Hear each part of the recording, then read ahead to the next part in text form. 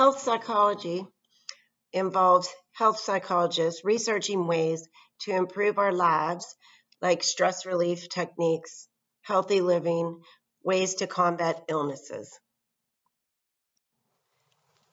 Stressors are events that we perceive as stressful, threatening, or challenging. For example, traffic or exams might be stressors in your life. Stress is the physical response to our body's experience of a stressor, like increase in blood pressure, adrenaline, increase in breathing. So a stressor is an event that we find threatening or challenging. Stress is the body's response to that stressor.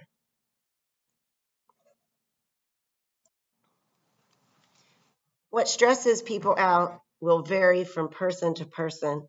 If I ask you what stresses you out, many of you might say exams, parents, teachers, my roommate. What stresses us out will be different. I stress over my family leaving dirty dishes in the sink. That probably doesn't bother you. But they all have one thing in common.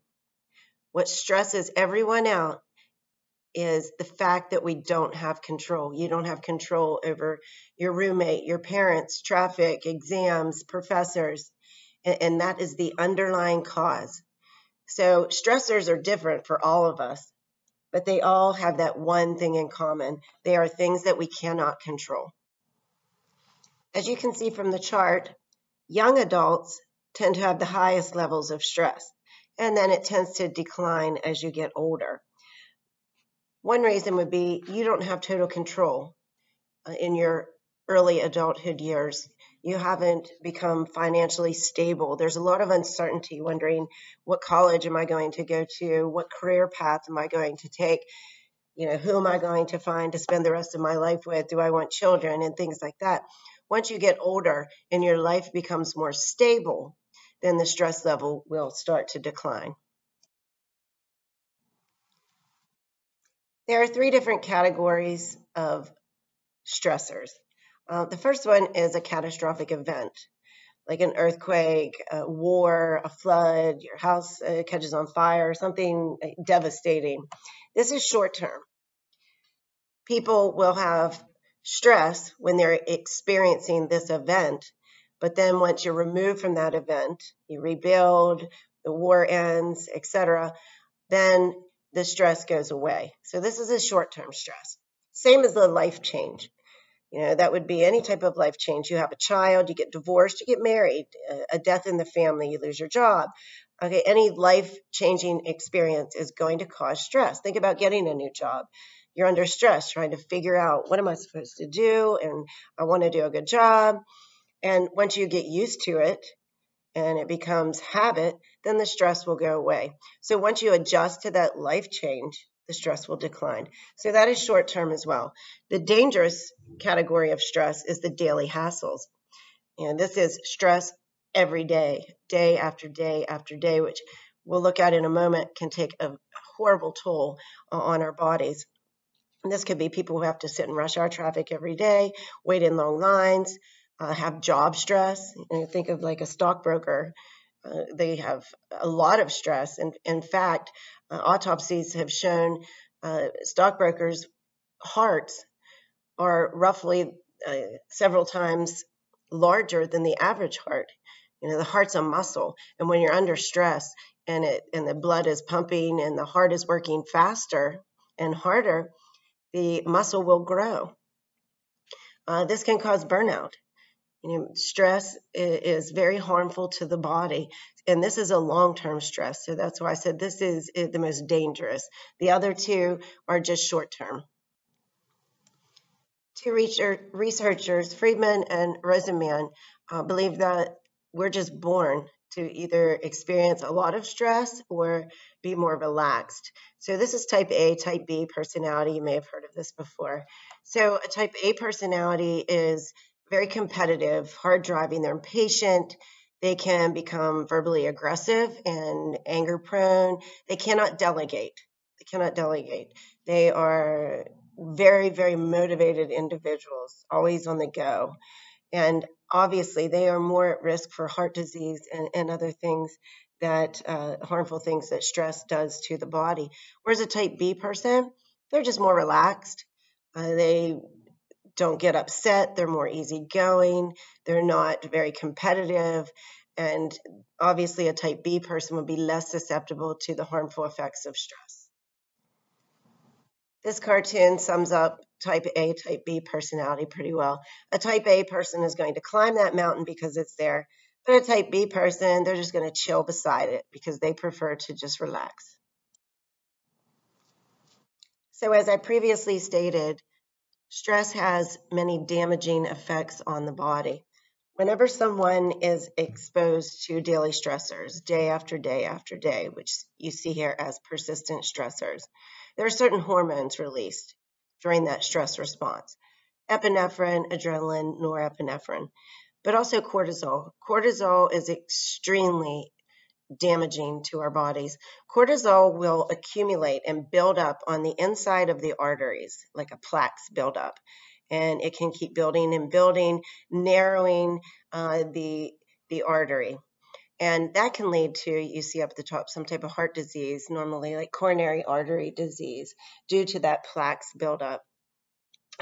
Also, when you're under stress, your lymphocytes are suppressed. Okay, so that will decrease your immune system. Lymphocytes are like white blood cells, they fight off infection. So if you're under stress and they're not being released and you come in contact with some bacteria or virus, then you're more prone to get sick. Now, there are two types of lymphocytes. First of all, B. B lymphocytes will attack bacteria, and they are produced in the bone marrow. T lymphocytes will fight off viruses and carcinogens, and they are produced in the thymus. There's also autonomic nervous system effects. So since you have blood flowing to your muscles, basically when you are under a lot of stress, other organs in the body are deprived. So that can lead to hypertension, high blood pressure. It can lead to headaches or migraines, and also ulcers would fall into that category.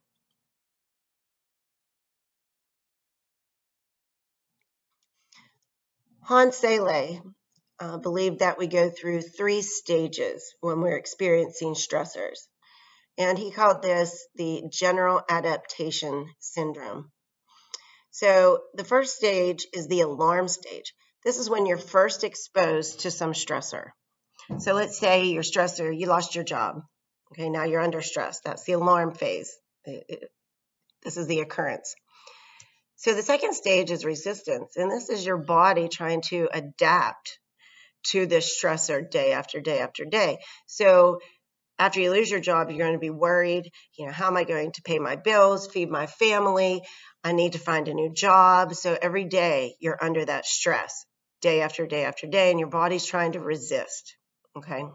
And the stress response is being released. So your blood pressure's up, you have those damaging hormones being released, heart rates increase day after day after day. And what typically happens is your body cannot keep up. It's trying to resist, but it can't, and you go into exhaustion. And here, this is when people usually get sick. Your lymphocytes aren't being released, and you're vulnerable, and your body just can't take it anymore, and you just collapse and go into that exhaustion phase. Health psychologists believe that there are some ways, especially if you have those daily stressors, that you should be able to reduce stress, or even if it's short term. Take a break, walk away. If it's something that you're doing and it's making you very stressed, take a break and then come back to it. Positive attitude is very important. People who are pessimistic tend to have lower levels of stress compared to, or have higher levels of stress compared to those who are optimistic. So be positive. Having a support group or friends that you can talk to, or whether it's an activity or social group that you belong to, maybe church or some social club, it's good to have people to discuss your stress too. Adequate sleep is very important. When we don't get enough sleep, okay, that's also very harmful to the body. So it's like a double whammy. But the ideal way to reduce stress, they found, is some type of exercise, yoga, or meditation. That seems to be the most beneficial. 2 eating disorders that can affect our health. These are classified as a mental illness. First of all, anorexia nervosa. People with anorexia can be any age or gender, but it's more common among girls and typically begins in your adolescent years. People with anorexia drop at least 15% or more below their ideal BMI, or recommended weight for their height proportion. Although they are very, very thin, they still feel fat. They often wear baggy clothes to hide their bodies. Anorexics will starve themselves and feel very uncomfortable and ashamed if they eat. Because they don't eat, they tend to be preoccupied with food. They often look at cookbooks and, in many cases, will cook for others, but deprive themselves of that food. It is the highest mortality rate of any mental illness. Roughly 1 in 5, or 20%, die from anorexia nervosa. When they don't eat, they're depriving their body of nutrients to their muscles and organs, and they start to deteriorate. And many of them end up having to get a pacemaker because they have some type of heart arrhythmia. The electrolytes will be off. It is very painful for the family to have to watch their loved ones go through this. They're basically watching them slowly die, and the family just feels absolutely helpless. But in order to recover, the anorexic patient has to want treatment themselves. The family can't force it upon them. Bulimia is very closely related.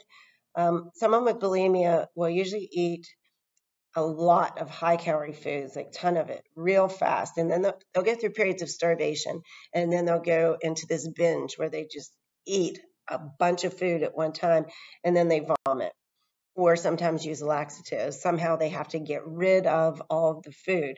This is a binge and purge cycle. Most will put their finger down their throat to vomit, but over time, it just becomes automatic. So someone with bulimia will have to be near a bathroom after they've finished their binging cycle. Many drink a lot of carbonated drinks at first to try and help the food come up better. Bulimics suffer the same effects, physical effects, health effects, as anorexics. And finally, I mentioned the BMI, body mass index. And here you can see this is an equation to figure out your BMI to see where you fall. You can do that on your own. Just keep in mind, if you're somebody who lifts weights and has a lot of muscle, your BMI might throw you into a higher category. This is just for the average person. And as you know, muscle weighs more than fat.